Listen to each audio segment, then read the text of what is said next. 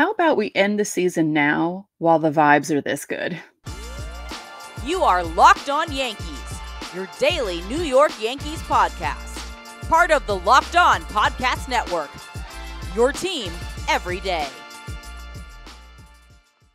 Welcome to Locked On Yankees, which is part of the Locked On Podcast Network, your team every day.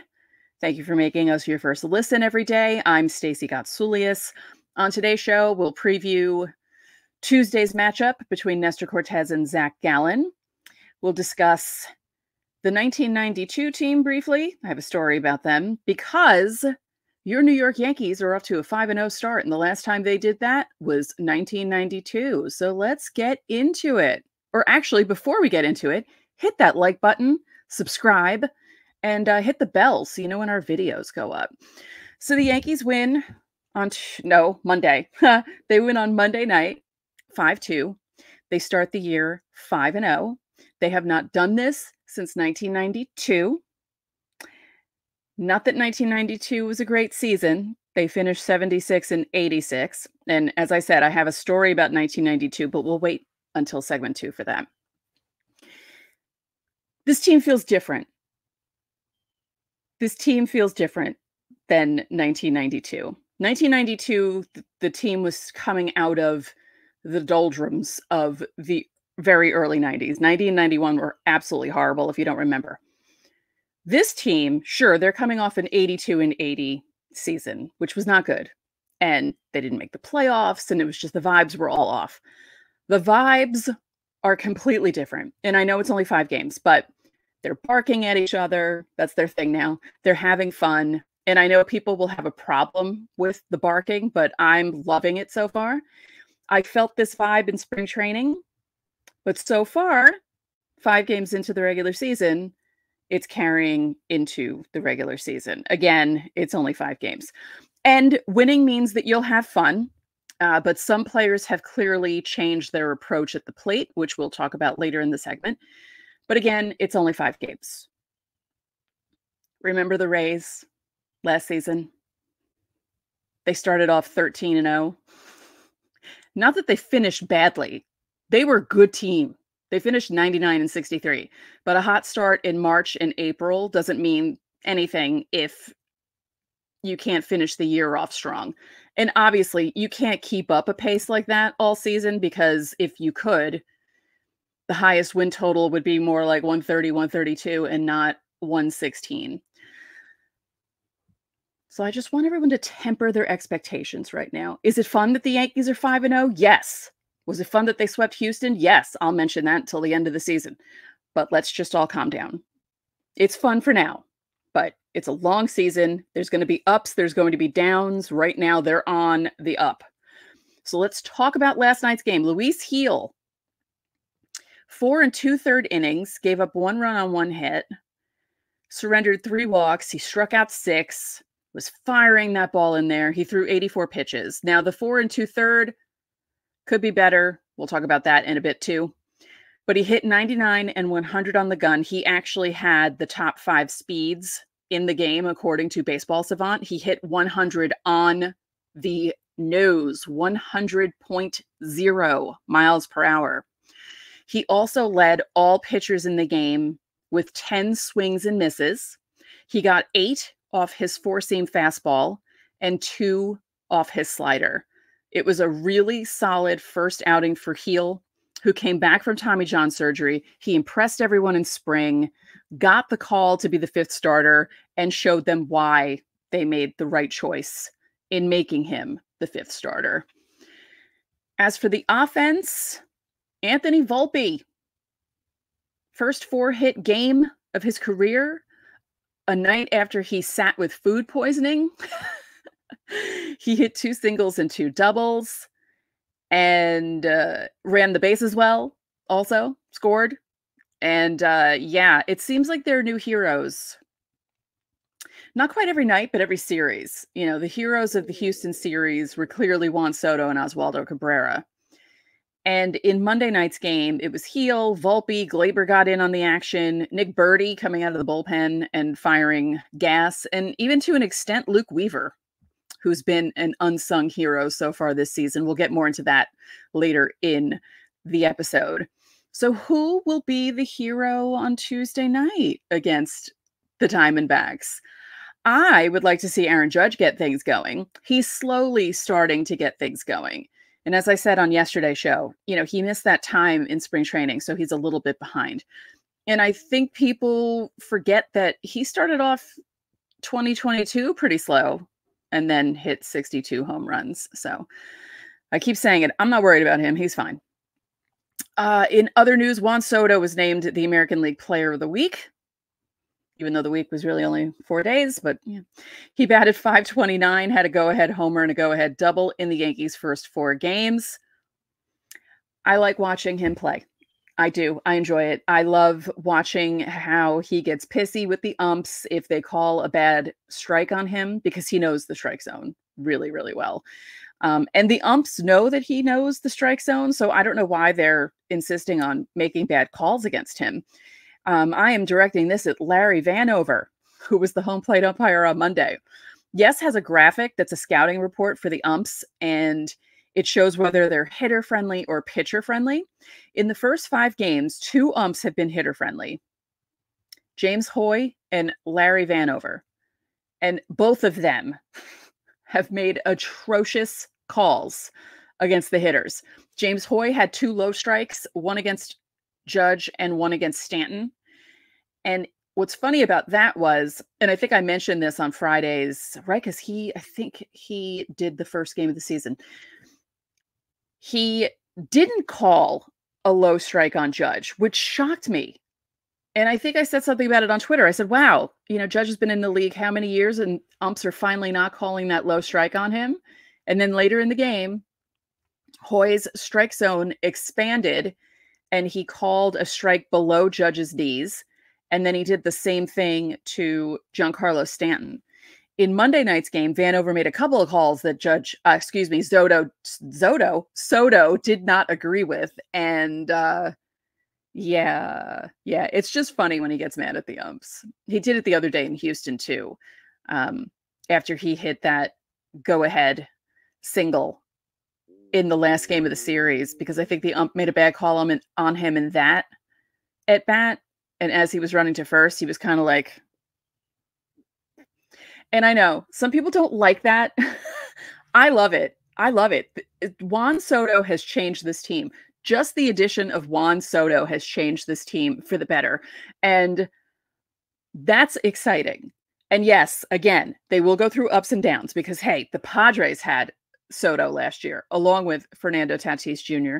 and Manny Machado, and a lineup and a team that people thought were going to do so much better, and they didn't. So again, we need to temper our expectations. But for right now, this is a fun team to watch. I'm enjoying it very much. In segment 2, I'm going to tell a story about 1992, the last time the Yankees started off 5-0. It's about a game I attended that I remember very well. But first, don't forget to subscribe to the channel and hit the like button on our videos and hit the notification bell so you know when our videos go up. Also, reply to the pinned comment on our videos Monday through Thursday if you want your questions answered for Fan Mail Friday. We do it every week. Or you can join the Locked On Yankees Insiders Club. The link is in the description. You'll get texts from me, and you can text me questions or just comments as the game goes on. There's a 14-day free trial, and it's a lot of fun. So again, coming up next, a story about the 1992 team and some thoughts about how the starters have done so far.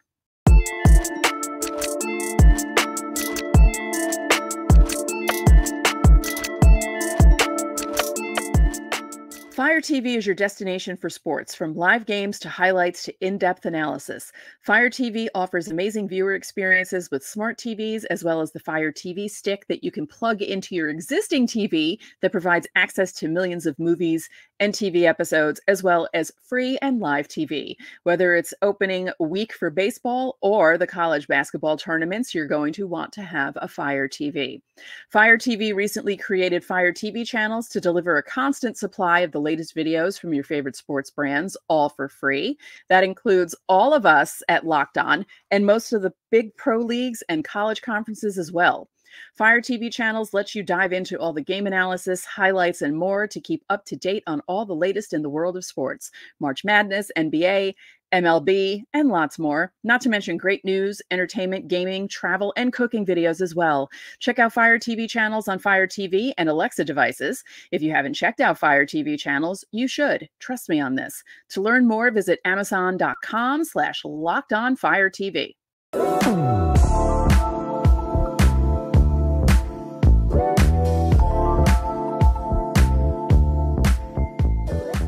Welcome back. Are you watching Fox Sports or ESPN on your TV all day? Have to turn down the volume with all that shouting? Make the switch to Locked On Sports today, a free 24/7 streaming channel programmed for you every day to bring you the biggest stories without all the screaming.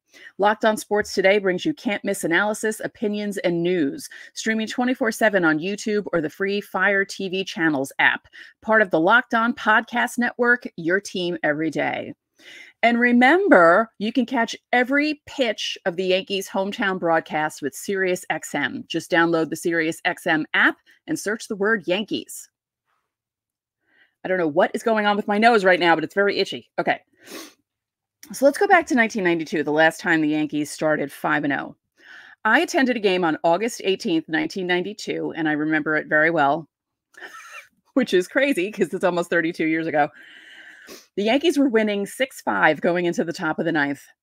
And Carney Lansford hit a 3-run home run in the top of the ninth, and the Yankees lost 8-6. Now, the thing about this was we were sitting in left field, in the main level of left field, not right at the wall, but just past the walkway in the old stadium.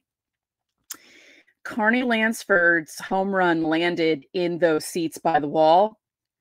And you could see me in the crowd because I happened to be wearing a rainbow tie-dyed t-shirt. It's my favorite t-shirt that year. I wore it all the time. I remember what I wore that night. I wore that t-shirt and a white pair of shorts. And all the highlights of the game that showed that home run, you could see me. You just saw this blob of rainbow in the crowd. We watched headline news when we got home, saw the highlights, ESPN, everywhere. So anyway, why am I telling you this? Because this team in 2024 is not the 1992 team. Now, to be fair, they're also not the 1927 team, which also began their season with an impressive 6-0-1 mark. I feel like 2024 is somewhere in the middle, maybe closer to 1927 than they are to 1992. Because as I said in segment 1, 1992's team were 76-86. Where 1927 is like the gold standard of Yankee teams. So I feel like 2024 is in the middle, but skewed toward 1927, if that makes sense. And like I mentioned in segment 1, the Rays started off 2023 on fire. They won their first 13 games. They were 23-5 when April ended. Now, the thing about that was they had an easy schedule. They played against teams that in the previous season were under 500, at 500, not playoff teams, that kind of a thing. And they beat the teams that you're supposed to beat. I say this all the time. Good teams beat the teams you're supposed to beat. And then they occasionally beat the teams that, you know, maybe at the same level as them, right? Because they're better than them. The Rays finished 99-63. That is nothing to sneeze at. That is a really good record. But with the start that they got off to, you know, people were talking about the 98 Yankees, the 2001 Mariners, the Cubs of 100, almost 20 years ago. That kind of start is unsustainable. And speaking of unsustainable, the Yankee starters, they need to last longer so the bullpen doesn't fizzle out at the end of the season. At this rate, the bullpen's going to fizzle out before the All-Star break with the way the starters are gone so far. We're a full turn through the rotation. Nestor starts on Tuesday night. The Yankee starters need to go further than 4 or 5 innings. Stroman's the only one out of the 5 games that picked up a win for the Yankees, and he's the only one to pitch at least 6 innings. Luke Weaver leads the team in wins with 2 right now. And I know we're in a different era of pitching. I always do that. A different era of pitching. And I don't want to sound like a curmudgeon, But what happened to the starters who lasted 6, 7, or 8 innings? Do they even exist anymore? Oh, wait, they do exist. Ronel Blanco of the Astros threw the season's first no-hitter on Monday night against the Blue Jays. So yes, there are pitchers who can pitch 6, 7, 8, 9 innings. And guys, this is a message to the Blue Jays. Guys, the Yankees set this up perfectly for you. They marched into Houston, swept them in 4 games. Houston had their tails between their legs. You could have extended their misery and taken advantage of it. But no, instead you got embarrassed. Not only did you get no hit, you lost the game 10-0, and you had to have IKF pitch for you. Tisk, tisk. So back to the rotation. Nestor goes tonight. Rodón in the finale against Arizona, which we will be previewing on tomorrow's show. And then Stroman goes in the home opener. I'm not worried about Stroman. I'm worried about Rodón. I'm worried about Nestor. So I will be watching Nestor carefully tonight, like I did with Rodón on Friday. I will also be watching Rodón again on Wednesday to make sure that he's better than he was in his first start, which wasn't terrible. It just wasn't long enough. That's the problem. Their starts aren't long enough. It's going to cause a problem with the bullpen. This is why the Yankees keep solidifying the bullpen and getting more pieces. And it's a really good bullpen.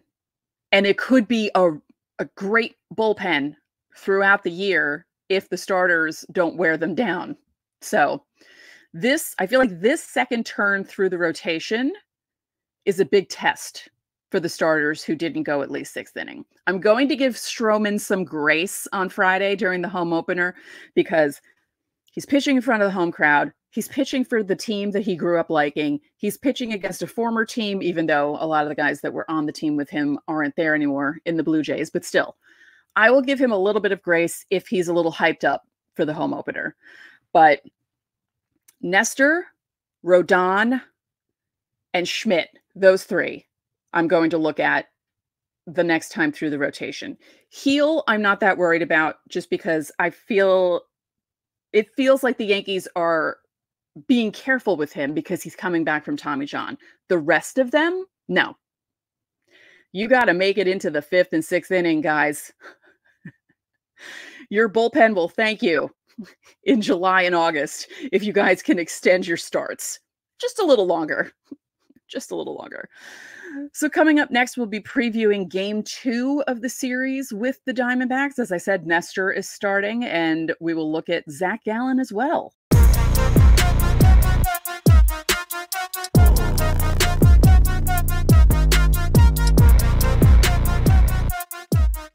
The sports calendar is loaded, and FanDuel's making it even more exciting to get in on the action. Because right now, new customers get $200 in bonus bets with any winning $5 bet.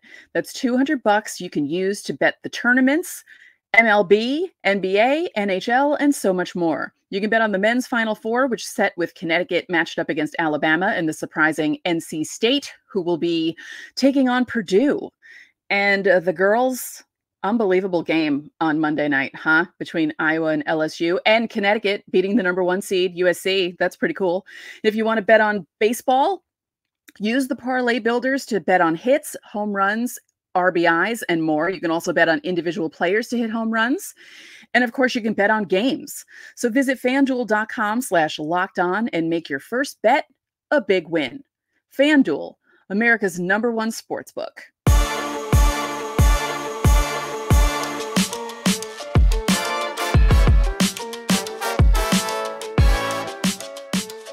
Locked On has launched the first ever national sports 24/7 streaming channel on YouTube, and now it's also available on Amazon Fire TV in the free Fire TV Channels app. Locked On Sports Today is here for you 24/7, covering the top sports stories of the day with the local experts of Locked On, plus our national shows covering every league. Find Locked On Sports Today, now available on the free Fire TV Channels app.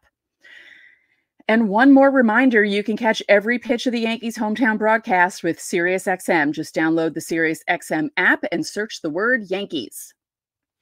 I will do that from time to time. I listen to it on my device, whose name I don't want to say.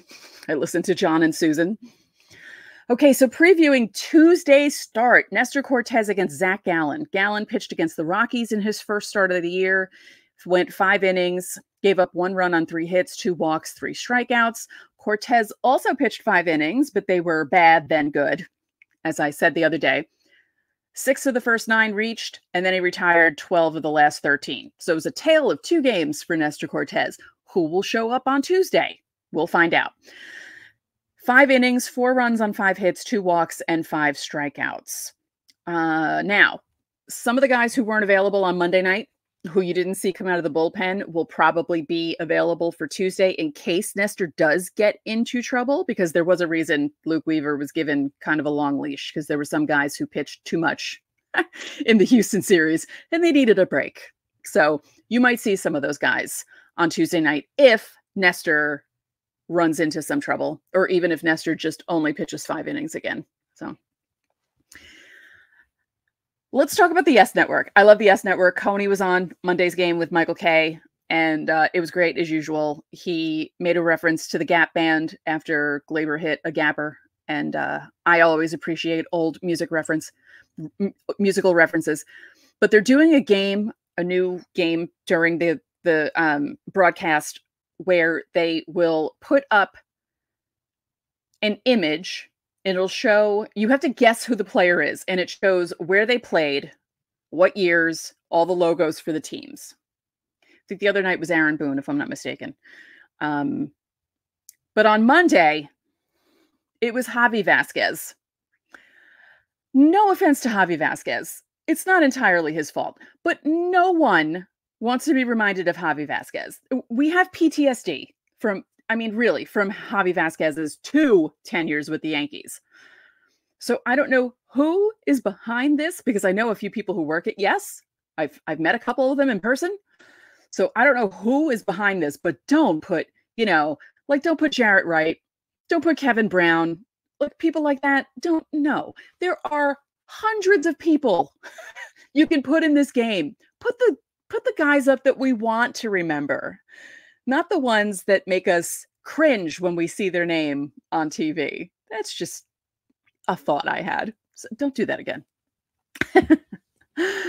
I'm just kidding. It is kind of a cool game, though, and it is interesting to see the trajectory of some of these guys' careers, and it shows how many career hits they have, too, which is how I knew it was Boone, because there wasn't that many, even though he played a while. I think he had 1,000. Well, he had over 1,000 hits in his career, which is pretty good. I think it was like 1,017, if I'm not mistaken. And one last thing before I end the show.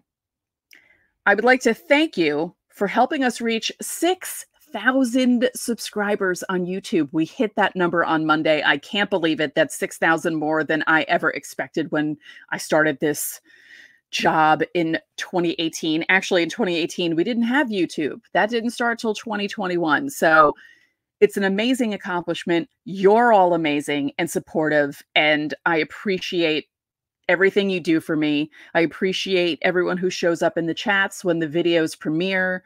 I appreciate how nice you are, all the questions you ask for Fan Mail Friday, and I appreciate that you enjoy the job that I do, and I try to improve every time. And you just make this job a dream for me. So I wanted to thank you for that. And in case you missed it, tomorrow's show is going to be going up around the same time, noon, because these late games are just too much for me. Because if I had stayed up to do the show, it probably wouldn't have gone up until at least 3 a.m, and I would have been delirious. So it's better if we do it this way. So Wednesday's show will be at noon. Thursday's show will be at the regular time, like right at midnight, early Thursday morning, because Wednesday's game is a 3:40 start. So I will be able to record the show, edit the show, get it up by midnight, and it'll be back to the regular schedule. So I just wanted to give you guys a heads up about that. But again, these Western time zone games are way too late for me. And I hope by the time the Yankees make it back to the West Coast, because they have a trip against the Padres, the Angels, and the Giants late May into early June, that I get on a better schedule with editing and it doesn't take me as long. So I have nearly 2 months to get that down. And if I do, then I'll get the shows up at night. But we'll see how that goes. So before we go, one more time, don't forget to join the Locked On Yankees Insiders Club. There's a link in the description below, and there's a 14-day free trial. You get texts from me. You can text me questions or comments. I text back and forth with the insiders during the games. It's fun. And speaking of that, leave your questions under the pinned comment for Fan Mail Friday. I've already taken screenshots of your questions under Monday's video. And if you join the Insiders Club, you will get top priority on Fan Mail Friday. But if you leave a question on YouTube, I will still read it if I can answer it. And one more time again, before I end this, remember, you can catch every pitch of the Yankees hometown broadcast with SiriusXM. Just download the SiriusXM app and search the word Yankees, and you can listen to John and Susan to your heart's content. So that's going to do it for this edition of Locked On Yankees. I'm Stacey Gotsoulias. Thank you for watching, and I will see you tomorrow.